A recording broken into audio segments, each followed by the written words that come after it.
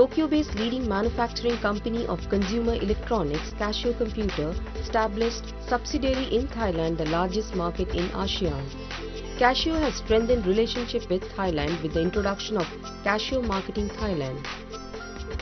Casio has been selling products in Thailand for many years, but now we want to quickly respond to the needs of Thai customers by conducting marketing activities more closely tied to communities here. Casio Marketing Thailand was established in July last year as the fourth subsidiary of Casio in the ASEAN region. The company first established ASEAN regional headquarter in Singapore in 2001 and expanded its sales offices to Indonesia in 2011 and in Malaysia 2014. Casio has been promoting its products and brands through its distributor networks in Thailand since the 1970s. We are trying to reach 10 billion Japanese yen 2017. The establishment of the marketing company here in Thailand also will surely contribute to the strengthening of the bilateral relationship between the two countries.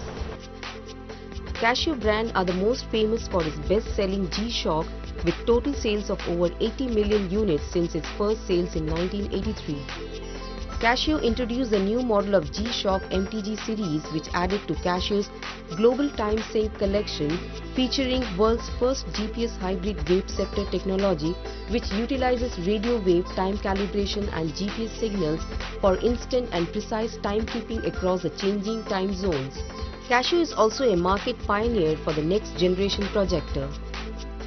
世界的にはこの関数電卓とかですね、もしくはそのデジタルカメラ、もしくはデータプロジェクターというまだまだそのエリアの可能性を見ると国の可能性を見るともっともっとできておかしくないよねという商品がまだまだあります。ローカルのマーケットに合ったそういうアクティビティをそういう時計だけではないそういう商品に広げることで、特に教育というようなところに少し重きを置いたそういう活動をしていきたいなというふうに思っています。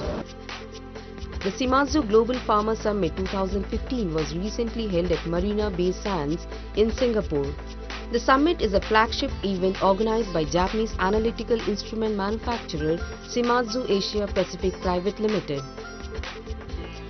Shimadzu, together with our client, have been deeply involved in the compliance issues and would like to share our thought and help to contribute toward compliance of each and every one of you.